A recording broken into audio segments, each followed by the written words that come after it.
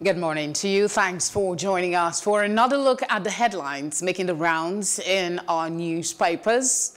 My name is Felicity Ezewuike. I'm joined today by Liborius Oshoma in the studio, legal practitioner. A pleasure to have you. My pleasure. And of course, we have Aisha Osori joining us all the way from Berlin, a public affairs analyst. How are you today? I'm fine, thank you. Good morning. Good morning, and thank you for joining us as well. All right, we'll start with the Punch newspaper.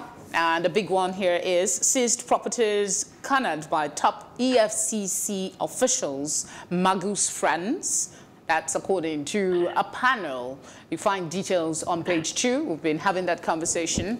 Looking forward to the new perspective that will be brought in by our guests. It has 2 riders. Says suspended commission boss failed to account for 332 recovered houses. All allegations are lies concocted to tarnish Magu's image, says counsel. Okay, let's take a look at the picture. Reports there is a collapsed bridge somewhere in Ogun State. As you can see, Lagos doctors begin strike over wage disparity. Others commences today. I think it's for about 3 days. And then fraudster detains American lady in Lagos hotel. The frauds are of 18.5 million naira. That story has been trending for a bit, not a good one for us. Federal government commends air peace as UK denies airline landing permits. Okay, there are more. We have the NDDC issue captured there. Reps probe 70 billion naira payments to non-performing 1,700 contractors. APC expels Ondo anti-impeachment lawmaker for anti-party activities. And then we have wanted Ibadan 1 million boys leader feared killed in cult war. There are more headlines, but let's get some perspective on some of these headlines. We will start with Aisha. Aisha, I think we should start with the one that's looking at us on the screen now. Seized properties cornered by top EFCC officials. The counsel to Magu is saying that all of these are false allegations and, of course, disparity in number of properties recovered. Thank you, Amaka. It's Felicity. In this story, begin. I mean, the allegation and counter-allegation from in the. Can you hear me? The line is actually pretty bad. Let's try one more time. Your reaction to that headline? I was saying there's a lot to unpack here. Okay. And it's hard to know where to begin. Okay, we're really having issues. Aisha, just hold on a bit. We'll come back to you. Hopefully by then the network will be a bit better. But let's come to Barrister Liborius Oshoma. Which of these headlines would you want to take on? Yeah, same seized properties cornered by top EFCC officials. I think with the revelation that is coming from this panel investigation, there is need for the government not to be carried away, and then also there is absolute, need now for the government to also extend the scope of the panel's investigation to both the ICPC and the Office of the Attorney General, because there have been allegations and counter-allegations. And so if we are to talk about recovered loot being relooted, you also have the ICPC that is also, anti-graft agency. And if Magu, that is known to be, seen to be above board, can be this neck deep in this, there's need for government also to expand the scope of this panel to include the ICPC and the Office of the Attorney General. Why? Because the Office of the Attorney General also had been, the allegations also that he had also cornered some cases and then also compromised on them. And then also he had granted approvals, fraudulent approvals to people who are standing corruption. All right. So there is need for us to actually, if we indeed want to clean the urgent table, so that it doesn't look as if, you're doing this because there is there are misunderstandings between the Office of the Attorney General and Magu for insubordination, like I said earlier, insubordination, you know, no particulars. So there's need for us to actually go the whole hog. Let's try Aisha again and see if the connection will be better. Aisha, are you still with us? I am. Is this better? Let's hope it is. Go ahead. You were trying to say something. Yeah, I was saying that from get back to how never know how to count. Is it better? Go ahead. Let's see what happens. Go ahead. At least we've heard you so far. So, okay. So how can there be discrepancy in the number of properties or the amount that's missing? I mean, what is our count here? I mean, we have to ask ourselves this question. If EFCC is there to fight for somebody, yet has set up being an opaque institution where even internally their reports don't pass, you can say, oh, there's X amount of property missing, Y amount of properties missing for concern. That's one. I'm not sure about this committee that will set up. All right, Aisha, I am so sorry. We really can't piece together effectively what you are saying. We'll still try again. Maybe we will cut the connection and reconnect while we talk with laborers in the studio. Back to you, sir. Let's look at the fact that Lagos doctors are going on a 3-day strike starting today, and they are saying it's over wage disparity. What's your take? Yeah, but quickly, before I go to that, let me also, like the point Aisha was trying to raise, also the fact that you cannot concentrate all such powers in one hand or one agency and not create a super, human. Asset management should be different from asset recovering agency. When you do that, you separate these powers, and so there won't be abuse, and then you can have the man focus on investigation. Why someone else you don't charge. compromise your investigation. Someone else, you can investigate someone else for not properly managing assets. That said, it is also very sad that with all the hype about extra allowance, hazard allowances, and the fact that we need extra hand at this time, that this is the time that doctors, the government that had prided itself as responding primarily to the crisis that we have, they are still not able to put their acts together to ensure that our frontline medical personnel are paid their due wages. It's quite unfortunate. This is not the time you want to hear of even warning strike.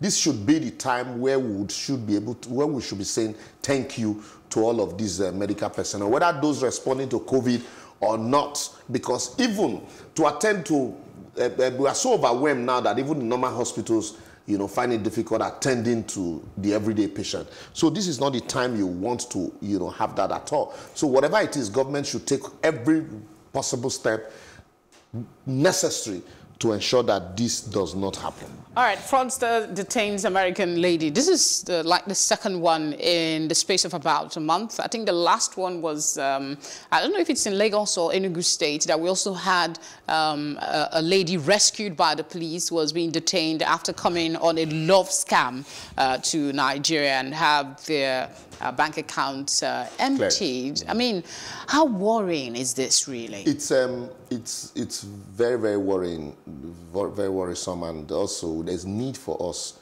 as a country to take this seriously, because the image, no matter what, you see why government officials are busy fleecing the country, public fund, you also, and then the image we paint, the impression we give in Nigeria is that of, anything goes. And so you have private individuals also, finding opportunity to ensure that, they make money through dubious and illegal ways.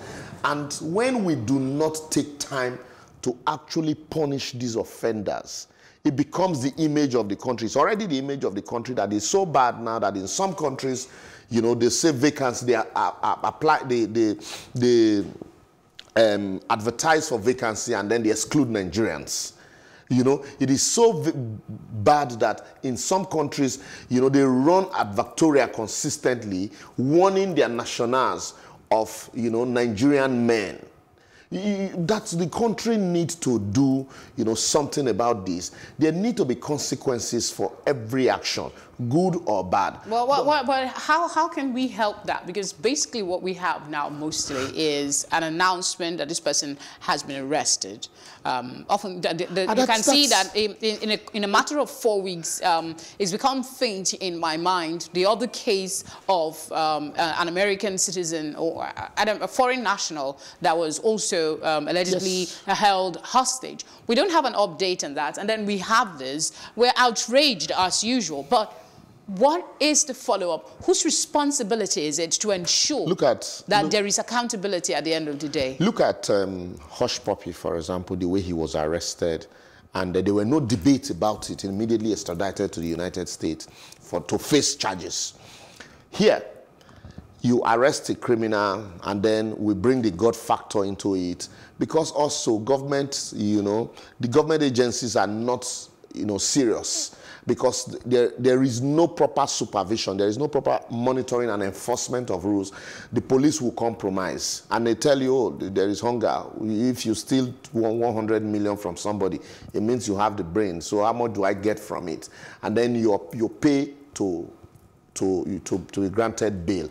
And so once that happens, it becomes easy, for those people who are watching to see that, look, this is a lucrative business, you can actually do it, and there will be no consequences. Right. And so that's why these are ways it is encouraged. But if the government is truly sincere, the first thing you do is to ensure that you overhaul and strengthen your policing so that you don't need anybody's body language to require the police to do their job. The moment these crimes are committed, there is a department that will swing into action and not only arrest, ensure that prosecution, and then given the same publicity. But that's not the case here. Let's hope we can reconnect with Aisha Osori in the course of this conversation. But for now, we go to the Nation newspaper and see what is making the headline. Why US, UK, others are monitoring Magu's probe. That's on the Nation newspaper. It has three writers, actually. The first one is concern about allegation probe process, fair hearing, anti-graft campaign. And then 550 billion naira recovered fund in TSA, says EFCC boss. And then Malami defends crude oil sales. That's another one for you on the front page of the Nation newspaper. And just beneath that, more dust in Ondo over Deputy Governor Ajayi. A couple of riders to it. Home APC local government ask him to quit government. And then we have APC hears appeal. House rejects call for Speaker's exit. The whole of the drama going on in Ondo State at the moment ahead of the elections. Okay, at the very top of the paper, we also have Edo 2020, why Yamu will be elected governor by Obadan. And then we have Obaseki deserves re-election, says HOS. I guess that's head of service, HOS. Governor will face defeat on September 19. The campaign is on and fierce as it is. Bankers 25 billion naira revival appeal for National Theatre. 10,000 jobs coming. Some cherry news for now. I understand we have Aisha back on the line. Yes, I'm here. Okay, I'm sorry about the earlier situation. We couldn't get your thoughts on the big one on the Punch, but we have another big one on the Nation newspaper. The US and the UK say they are monitoring Magu's probe. What's your take? Yes, I think that was one of the first on that I am afraid that there's a committee. I'm not doubting the integrity led by Justice Ezewuike. But I'm just wondering whether this is the case with prosecution. Why do we need this level of investigation for a criminal, which is what it should be? So the fact that the US are monitoring for me is not they're more interested in what Nigerians think about what's going on and how the EFCC was formed in the early has really underperformed the culture of corruption. in and instead has been or become a tool mostly blackmail in the hands of welfare government, and has actually. Aisha, I must just say thank you very much for joining us in spite of the challenges, so we don't keep straining to hear you. Thank you so much. All right, we'll come back to you, Leporus. Let's take what's happening in Ondo State. Let's leave the US and the UK and look at Ondo State. I will, for me, what's happening in Ondo State is a big moral burden, a very massive one, because of politics. This also had happened in the 1983 election between Omobore and Chief Michael Ajasin, then governor of Ondo State. And it's also playing out again. What you see play out is ambition and then the need to remain in government. I had expected that without prompting, the moment you leave a party, you hold a mandate in trust for the party. If you have misunderstandings and misgivings, within the party, and then you decide to leave, that it's a moral burden on you, even though constitutionally you are not, you can still hold on to the office being a joint ticket, but it's a moral burden to also show that you practice what you preach. I would have expected that the deputy governor, the moment you decamp from the party, you step aside. Considering the banters and then the deprivation that he's currently going through, a situation where all your security details are, removed by the governor, including your personal aides, all of them, you're almost standing alone. I would expect that he has had them restored. Oh, I do not. And then because you are at the pleasure of Mr. President, of the governor, who will delegate responsibility to you. And so for a governor that you don't share the same political platform with, how is he going to delegate responsibilities to you? So you become almost redundant. And so but here, he would also have his reasons, because he would want to remain inside and play the politics of it. He would want to consistently remain relevant in the scheme of things, because the moment you resign, there's a belief that it will be difficult for you also to use the instrument of your office to actually get the ticket that you're hoping for in the primaries of the party that you have defected to. So, but all of this will play about quickly also on the issue. I should raise the issue on transparency and they're confronting Magu with allegations. And normally the way the EFCC conduct their investigation, once a petition is submitted, that petition is actually investigated before the primary suspect is invited. They would have concluded their investigation and gather all the evidence. And so once the suspect is invited, in this case, which is Magu, he's confronted with the petition and then asked to respond before questioning. That is the way they conduct their investigation, and that's the global best practice. And then also I know the international community will be interested, because we are a capital corruption country. And so there's tendency that, this might necessarily be a witch hunt. And then also so that the funds that is being alleged to have been looted will not be relooted. It's a situation of a looter continua. All right, let's see what we can do with the Daily Trust newspaper. Again, we have Magu on the front page. No interest on funds in TSA, AGF is speaking. Keeping recovered loot in commercial banks illegal. That's lawyers. That's it on your screen. You're also looking at anti-graft war may suffer setback. International groups speaking up. Also on the front page, prices of food continue to soar despite lifting of interstate travel ban. 10 constituency awaiting INEC to file vacant seats. Regrouping Sokoto bandits force thousands out of their communities. That's not so good. We have other headlines as well.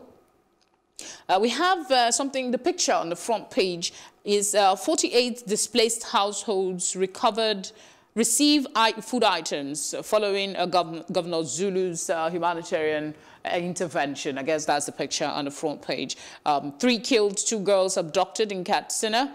Current economic realities necessitated Naira devaluation.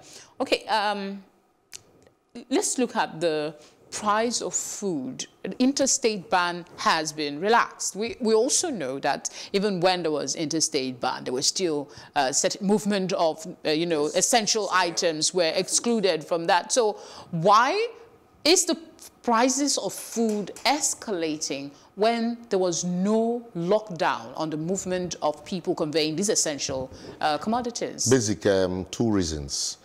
Those people who are selling these foods also will need to buy other commodities, and the prices of those other commodities, are skyrocketing. And that so if they decide to sell their food at the normal price, it will be impossible for them to meet up with the current prices of other commodities.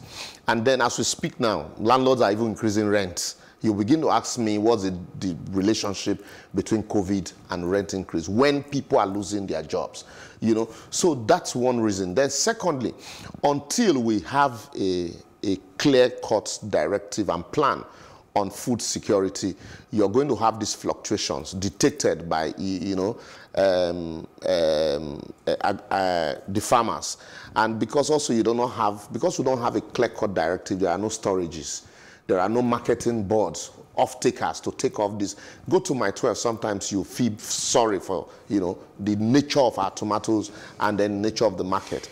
So when you have all of this, and then the fact that COVID-19 is real, some people have heard of deaths, have to, mourn the death of close relatives. Some of them also will not want to take the risk of having to embark on such journeys. All right. So when you put all of this in the midst, what should happen is that government should have a clear-cut directive on subsidizing farming.